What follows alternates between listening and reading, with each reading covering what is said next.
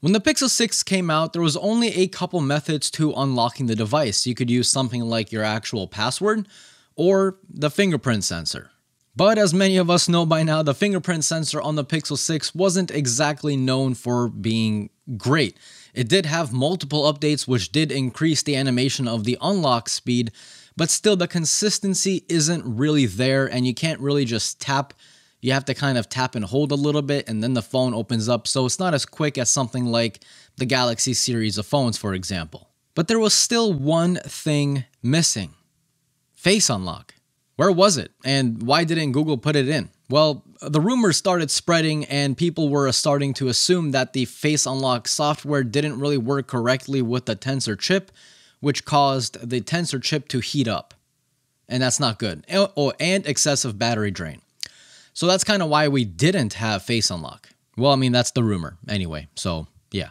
Well, I guess that was fixed because on Android 13 beta that I downloaded yesterday, if I go into the settings of the phone and search up face unlock, well, you can see it clear as day. Unfortunately, in this beta, you can't enable it. The setting is there. It's clear as day. It's right there. I'm looking at it. I'm like, yay. I click on it. No, nothing happens. It just takes me into advanced settings where there's nothing even there, even in the same ballpark as face unlock. So, but it is there, kind of. But it's not. But it's there. So what does this mean? Well, aside from the Tensor chip being clearly rushed to market, because the software, Google's software should work perfectly with Google's hardware. I mean, that's like it's like, if you go running, your left leg should work as good as your right leg. You shouldn't be just tripping over stuff. If you are, probably should see a doctor about that. But it also means that the face unlock is coming in later betas. I'm going to assume beta 2 or beta 3. After all, it's Google, so who knows? They might even take it away. They might scrap the whole thing again. Who knows? We'll see. This is a huge win for Pixel owners that just don't like that fingerprint sensor, or those people that maybe you have a job that requires gloves and you're kind of tired of putting in your pattern or pin all the time. Well, now you can just use face unlock. Not yet, but soon. Like I said, hopefully in the later betas.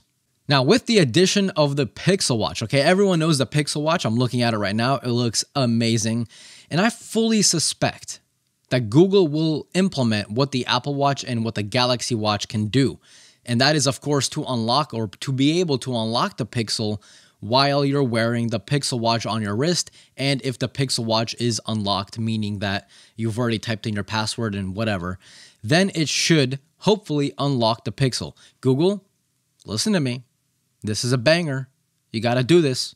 Please, you got to do this sooner rather than later. I love Google, but man, I wish these features came out with the phone, because as silly as this is, I know a few people that skipped out on the Pixel just because of that fingerprint sensor.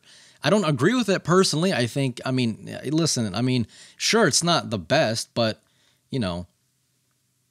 it works. It works. Okay. So I don't agree with not buying a phone just simply because the fingerprint sensor isn't as fast as the competition. But hey, everyone has their needs and wants, and those people skipped out on the Pixel, and also Google lost some customers.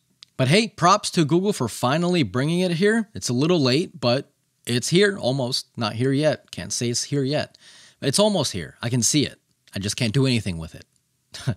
So anyway, to stay up to date on Android 13 on the Pixel, do subscribe down below. It's free for you, and it helps this channel out a lot. Also, like the video, because that way I know that you guys like this sort of content. And yeah, that's basically it. So yeah, as always, this was Mark from Mark's Tech. Adios.